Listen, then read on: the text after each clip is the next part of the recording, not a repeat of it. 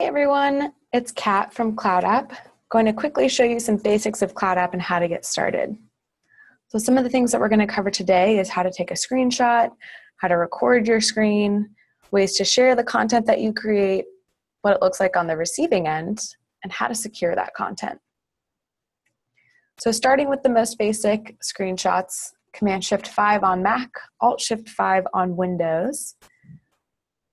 So you can either do the shortcuts, or you can also access the screenshots via the icon in the app.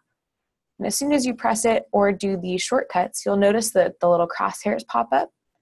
Select the area you want to capture, and then a link to that file is going to be automatically copied to your clipboard and saved straight into CloudApp. So none of this is going to clutter up your desktop. So we'll watch it again, Command-Shift-5, the crosshairs pop up. A link to the file is automatically copied to my clipboard and saved into CloudApp. So if I want to share, all I have to do is just Command-V anywhere.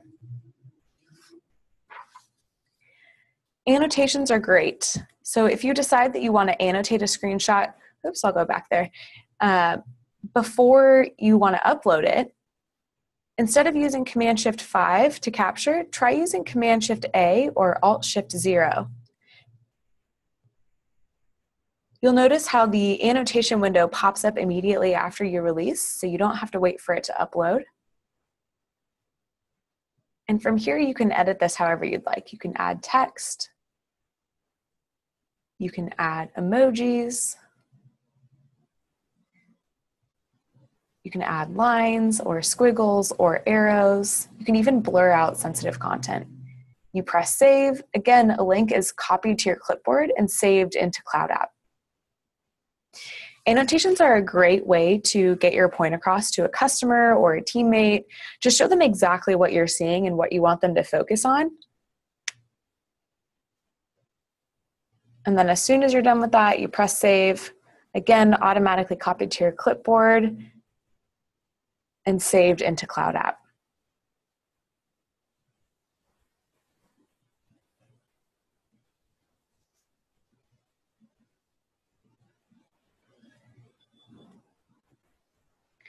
There's a couple different options of ways to record your screen, and we'll dive into that in a second.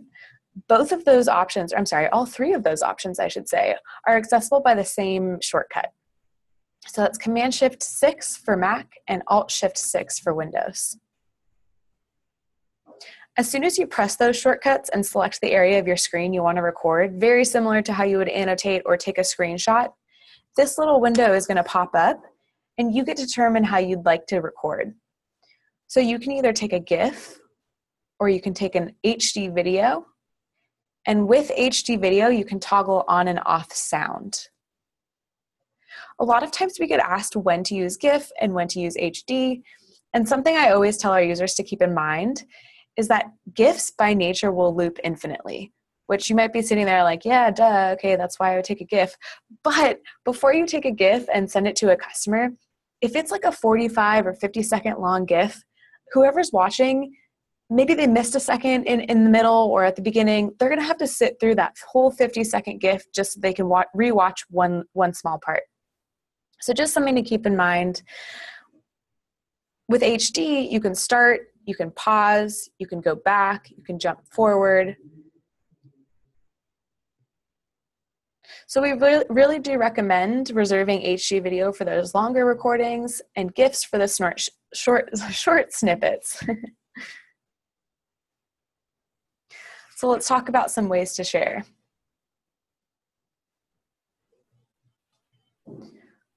I would say arguably the most popular method is pasting the link directly into Slack or HipChat. It's a really great way to show your team exactly what you're seeing as you're seeing it, just via the link that's copied to your clipboard. So that's going to automatically unfurl in Slack. So for example, Command-Shift-6, you record the area of your screen you want to record, you press finish, and then you just Command-V to paste in Slack, and Slack's going to unfurl that right away. Alternatively, CloudApp also has a couple integrations that you can use that allows you to inject content straight into solutions you already use. So here's an example of our Zendesk integration, but we also have integrations with Trello and Jira, and always thinking of more to add to that list. Another way to share is just by dragging and dropping the content that you've created from the app itself. So if you've got a great GIF or a screenshot that you'd like to embed into an email, just open up your CloudApp app, drag the file by the thumbnail image, and drop into wherever you're sharing. And this also works in solutions like Google Docs or Google Slides or Keynotes. That's actually how I made these slides. We're finding that more and more people are moving away from bullet points or heavy text, and it's a great way to capture someone's attention, especially because this GIF is going to start playing automatically right when the recipient opens their email. So it's going to save them the extra click and open in their browser if you choose to send a link versus embedding. So I do really recommend always embedding GIFs and screenshots when you can.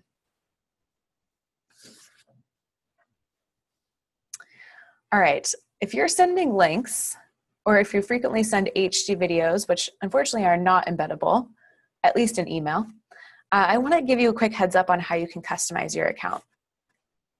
So if you're on a free plan, this is what your links look like to your viewers. There's CloudApp branding all over this page, and it looks very much like it was created and shared with a third-party app, which it was, but we really want you to know that you can own the content and your brand on CloudApp. You can customize this whole page, the logo, the short link, even the color of the background. If you're a new user on a team plan, make sure you ask your account admin to look into this for you and make sure the links you're sharing look like they're coming from you, especially if you're sharing them with customers or clients. Security. Sometimes we take screenshots or recordings of sensitive stuff. Or maybe you're sending a time-sensitive document to a prospective customer and you want that link to expire after a certain amount of time. You can actually password protect these links or share them specifically with only a certain group of people. And on top of that, you can set the expiration settings.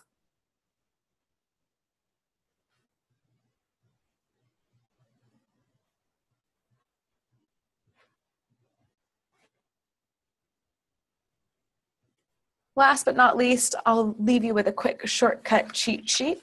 If you've got CloudApp open right now, you might take a quick screenshot of this and save it for later, or you can always find this in your preferences as well.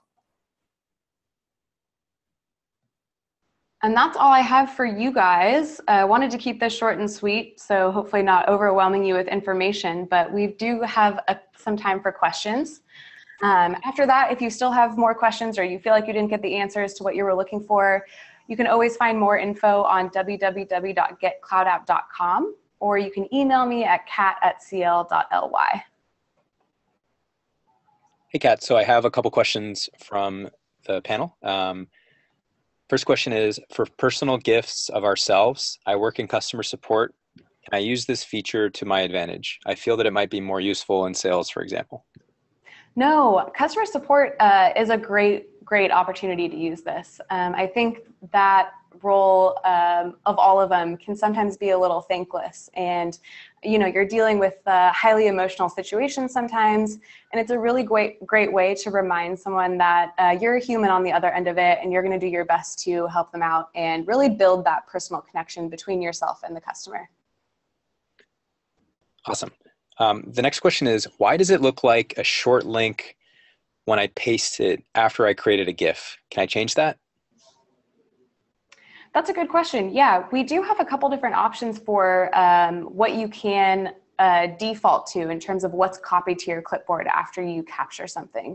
And those are located in your preferences. So if you go up into CloudApp, click on your preferences, you can actually change the copy default to either be the share link or copy the content or copy a direct link.